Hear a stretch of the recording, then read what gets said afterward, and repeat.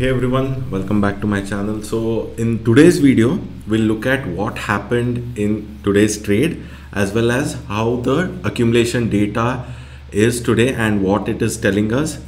And also over the weekend, I'll try to make a few more videos based on which sectors are looking good, probably a few stocks in those sectors as well, which are looking great after the decent accumulation, or let's say pretty good accumulation that we saw in the last few days, right? So we'll start with the small cap index. So small cap index, because of the electoral bond thing, wherein there was too much this thing, right, confusion as to what has really happened and all of that. In the first half, you saw pretty decent cuts, even in the small cap index, in the mid cap index, even in the Nifty. So like I had told you yesterday that we should expect a decent bounce. But after the video, right, around 7 or 8 in the night, you got that electoral bond thing. And after which there was a little panic, and I think a few retailers kind of exited in the morning dip. But finally, in the second half, the bulls came back in all the three indices, the Nifty, small cap, mid cap. You saw a decent recovery, and especially the small cap index actually closed with a gain of almost 0.4%, right? So if you look at the chart, so this was what we were expecting, right? We were expecting the small cap index to make this kind of a trajectory, and today also, although it had gone to a low of like 14,600, but it did not close there. It came back and closed around the highest point today, right? So that kind of tells us that there is very good buying that is coming in at a lower level, right? So if it does this or this, only time will tell as to which level it will go and then start reversing. So even if you look at the mid cap index, although it is not a great candle, right, but still you see this bottom wick here, that kind of tells us that during the day it was at this particular level, but then the bulls kind of pushed it higher. So probably this should also do this kind of a thing, whereas the Nifty index kind of closed around the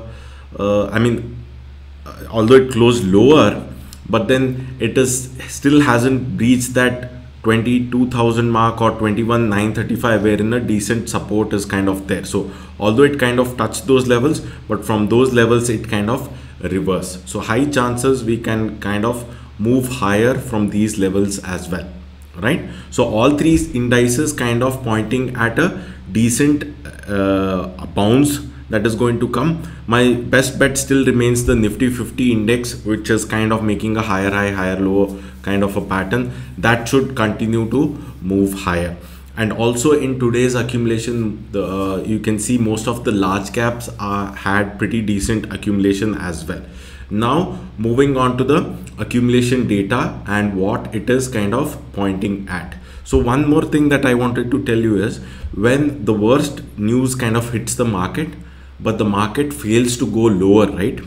Like today, everyone thought after the electoral bond thing, the markets are going to crash.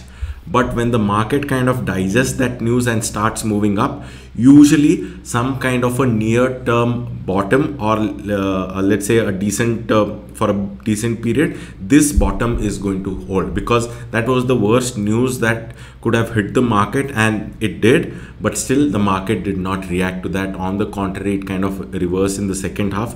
So that is kind of a confirmation, right? Always remember that whenever like the worst of the worst news kind of hits the market, but the market fails to make a lower low, that is the time when it is already discounted, and usually the retailers kind of get out after that news, but the big guys start pushing it higher, right? So now moving on to the accumulation data. So in today's this thing, you can see that there is a clear improvement in today's data, right? So compared to yesterday, what the big guys did, when the retailers were panicking in the first half and kind of pushing it 1.5% lower, the small and the mid cap index, they kind of came in, bought the most stocks, and you can see clearly there is an improvement over yesterday. Although it is not as strong as let's say 13th, but still it is more than half of what we saw on 13th. It is still a decent enough accumulation, or say I would say a pretty good accumulation, wherein the big guys use the dip to kind of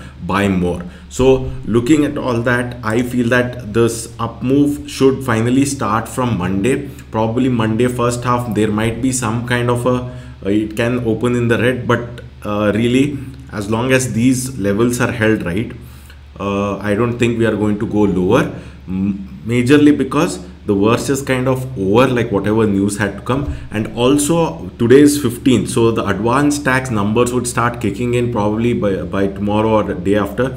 So over the weekend, even the market has to digest that news, and if that news is kind of good, probably on Monday you'll see a big up move also coming in, looking at the how the economy did and how much was the advanced tax collection in the month of for this particular quarter.